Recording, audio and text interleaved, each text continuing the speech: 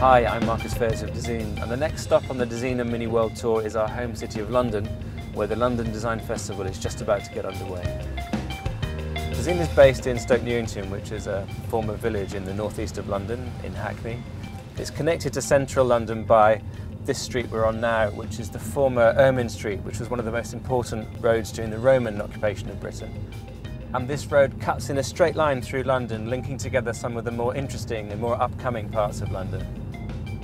The next stop down is Dalston, which used to be 10-15 years ago a place where nobody would go to, but now is probably the most vibrant nightlife part of London. It's completely transformed itself in recent years. And then beyond Dalston is Hoxton and Shoreditch. These areas have become to symbolise the new creative economy of London. They're stuffed full of digital companies, technology companies, design companies. It's a real hotbed, a real focus of new types of creativity. Actually at Dezeen we first became aware of this incredible density of talent when we did our Designed in Hackney initiative last year, where we plotted on a map all of the design studios, the architecture studios in the area, and found the pins on the map were so dense you couldn't see the map behind it.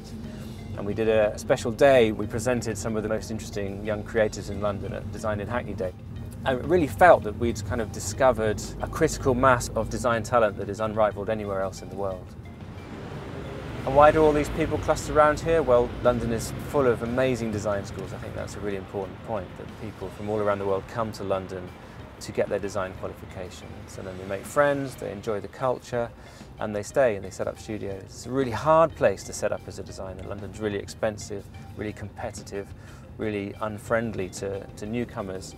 But once you get yourself established, it's probably one of the best places in the world to be. There's a lack of bureaucracy in London. It's much easier to set up a business than in many other parts of the world. Very important too, there's lots of money in London, and that's created problems. The property market has been going up non-stop, but it also creates wealth, and wealth is the thing that turns the gears of creativity in many ways. And the most visible sign of all this money is the new skyline that's emerging in and around the city of London. London used to be a place where world-class architects didn't really feel like they could get any decent work, but now with projects like the Cheese Grater and the Shard, London really is coming into its own. I guess Hackney's become a place where creative people have flocked to because traditionally it's been relatively cheap compared to the rest of London. It's very central, but rents have been lower, and that's changing fast as the area gets a reputation for being a hot place to base yourself, which inevitably will change the dynamic here. It will make it more difficult for young people to start up their businesses. But London is a big city. People are already moving further to the east, to the south, crossing the river. London, I think, will always be able to regenerate itself.